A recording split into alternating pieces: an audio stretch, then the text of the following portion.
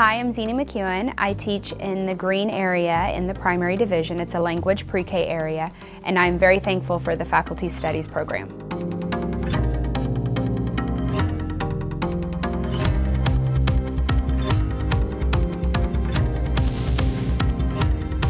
Okay, can you go ahead and draw a picture up here at the top, and then we'll write words at the bottom when you're all done, okay? Around like mountains. Each child gets their very own journal, and inside has story picture paper. So there's a blank page at the top and then lines at the bottom. And I go with each child individually, and they can draw whatever they want, and then I help them write words at the bottom.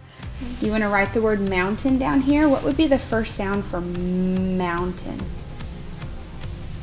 M. What comes after in mountain? T. T, you're right. That is easy.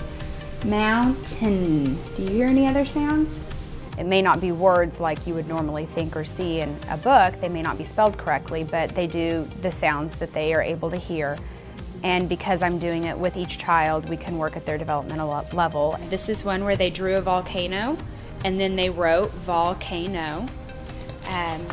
This is one where they wrote the beginning and the ending sounds. So this says snake, and the bottom one is circle. Slightly more advanced one.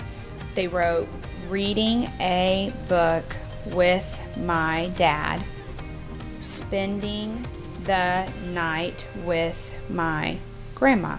But it can let me know what sounds we need to work on and where we are, and even though they might know the letter, being able to put it down as part of a story is a completely different ballgame for them. And I always think it's fun as a teacher. It was really nice the first time I was able to read the words back because sometimes that takes some extra talent to be able to read what they've actually written. And it's nice when they can read it to me. They feel so proud of themselves, and it's just fun and neat to see.